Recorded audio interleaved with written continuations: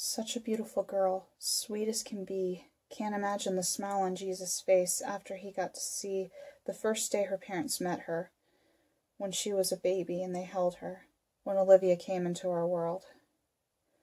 The first time I met her, she was as sweet as a gentle touch.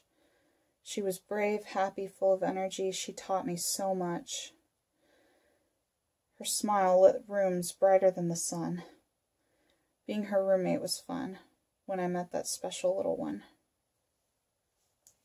She helped me conquer a fear of mine when she had a fear of her own, one no 6-year-old should have to have. Still, she reminded me I'm not alone.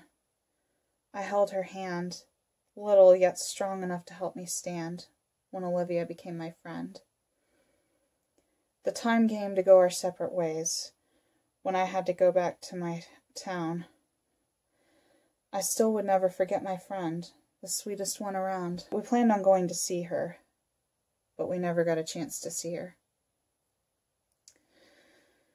The day was coming we didn't want, and it was coming closer and closer. We prayed for a miracle, questioning if it would come while she still suffered. Then the answer to our question came before she even turned 7, when Olivia went up to heaven. I cherish the time I had with her, and even though her time on earth is up, I know she's with angels flying higher than her favorite Paw Patrol pup. Everything's different in this world, now that that sweet little girl went away to be with the Lord.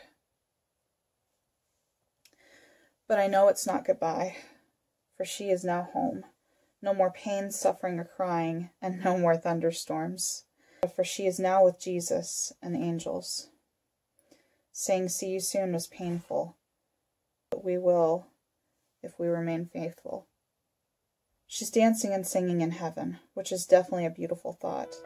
I still have the seashell she gave me, for whenever I feel distraught. It's the same size as her hand, which I know I'll hold again when I join Allivea in heaven.